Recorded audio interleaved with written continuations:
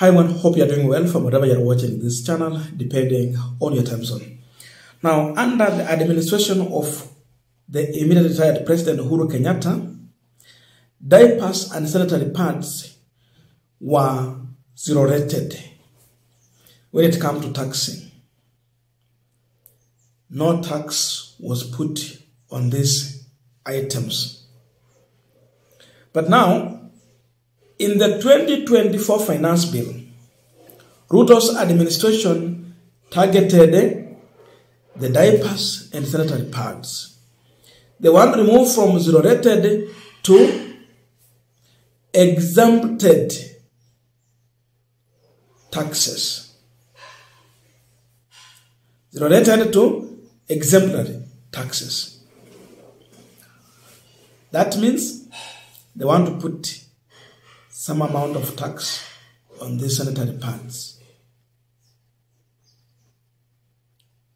The issue of eco levy. Because under William Ruto, there is something they were targeting to make sure that they collect as more as they can. So they moved on to tax the goods that affect the environment. Eco levy, hiyo ndio iliongezwa pale. Kupata diaper and sanitary pads zinapatikana pale. People rejected this finance bill. It even forced William Ruto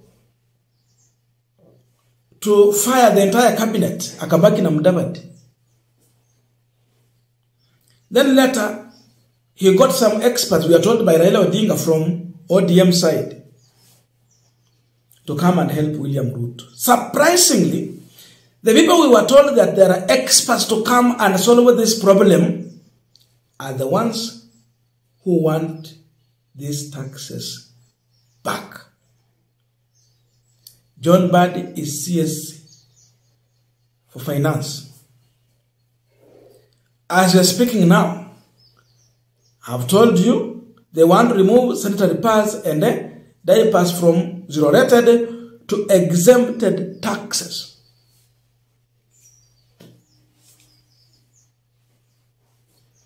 Eco levy is here. It is back. And you know people who are being targeted here. We have the babies.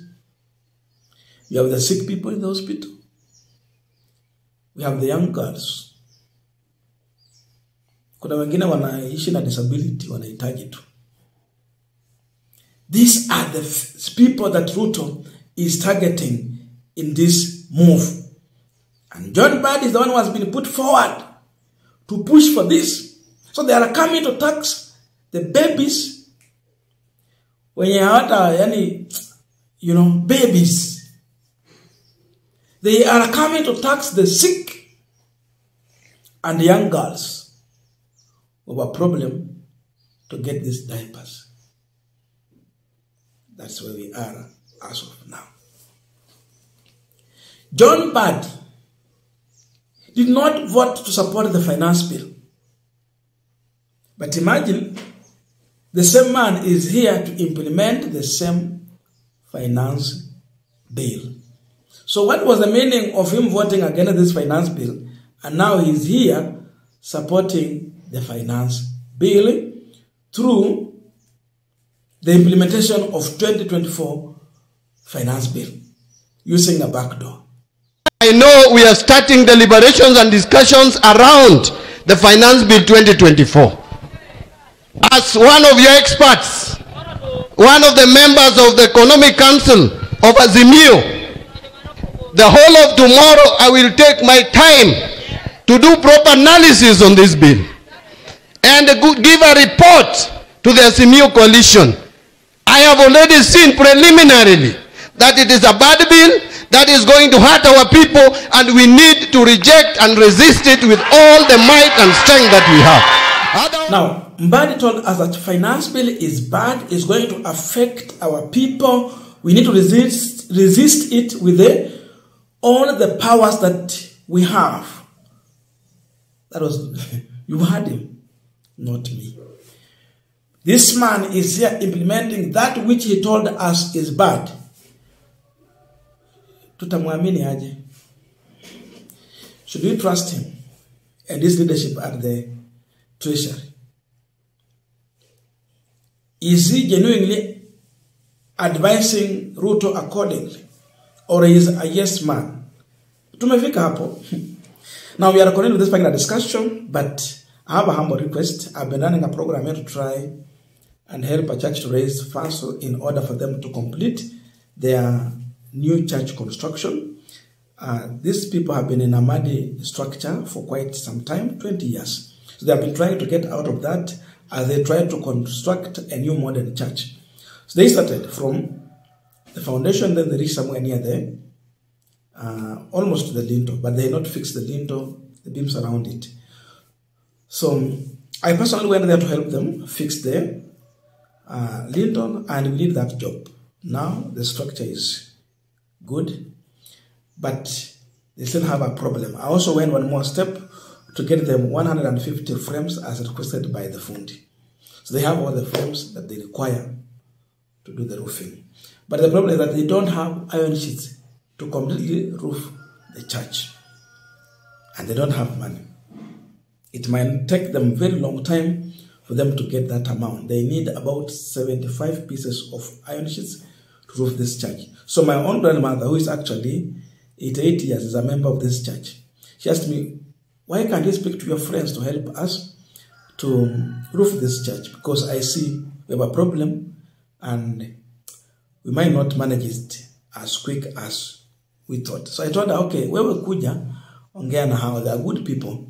If they are in a position to help, I'm sure they will do so. So can listen to her request, and if you're in a position, you can help.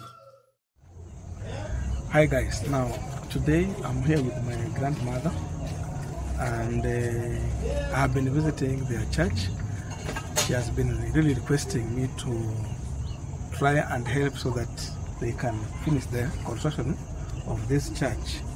Kuna vile wamekwama. So leo nikasema nitakuja nimwambia ongea na nyinyi ili na nyinyi pia msikie kama mnaweza guzwa pia mwasaidie ili waweze kuweka roofing kwa hii kanisa. Tumejaribu sana, tumejaribu kuweka linde ilikuwa imesimama, and pia tumeenda tu pia tukapata frames zenye nataka fix, but they don't have iron sheets na hawana pia milango na madirisha. So ningependa pia wasalimie, awaambie majina yake, alafu pia waambie mwenyewe. Unaweza kusalimia? Naitwa Stureh. Na huyu ni mjukuu wangu. Mwambia aongee na nyinyi marafiki yake mtusaidie kanisa kujenga na mapato. Hakuna mapato. Kama mtusaidia, tutaomba Mungu abariki. Now, for those who are in a position to help, you can kindly send in your contribution to the following number: 0708340092. The name is Charles Inangungwa. That's my number. We have been able to get about 48,000 Kenyan shillings, and I want to thank each and everyone who has sent in their contribution. And by the time I'm recording this video, I've seen Philip. You have sent in your contribution. Thank you so much. I had mentioned the other people in the previous video. So let us keep on doing so. They will need about 75 to 80,000 to get this number of iron sheets and fix the roof. So with the 48,000 with 200 there, we are almost there. We are less by 22,000. Imagine with 22 we can help them to completely deal with this issue.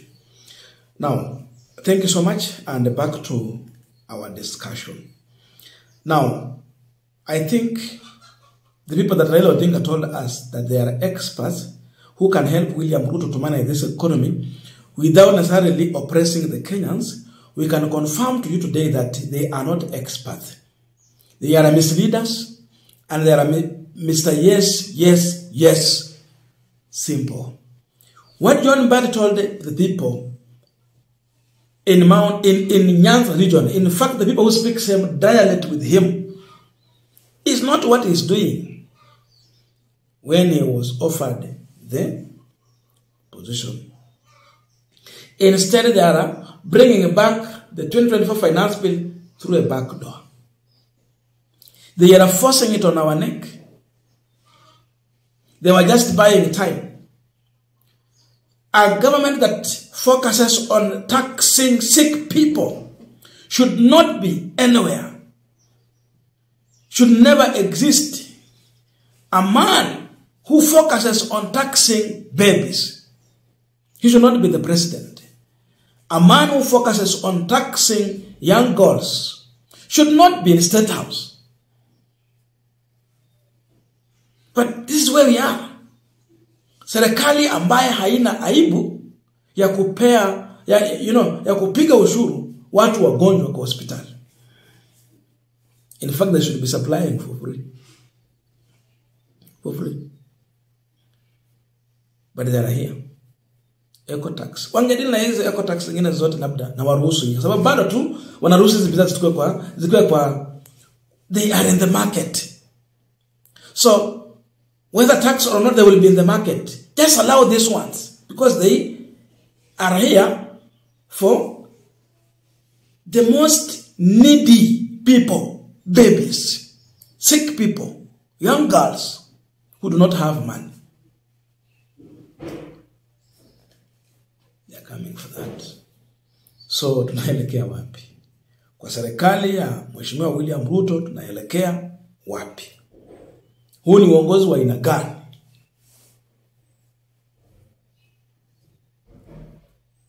I have seen people saying that they have to reintroduce, and now I want to agree with Sabawat Member of Parliament, Caleb Hamis, that Ruto should be impeached. Gen Z should find a way of pushing for this, that we are coming for you in your homes, so that you legislate on what we want and how we want it, not the way you want it. You have to represent us, represent our views, our cry, our suffering, our situation. Not your own views. So our views is that sanitary pads and diapers should not be taxed.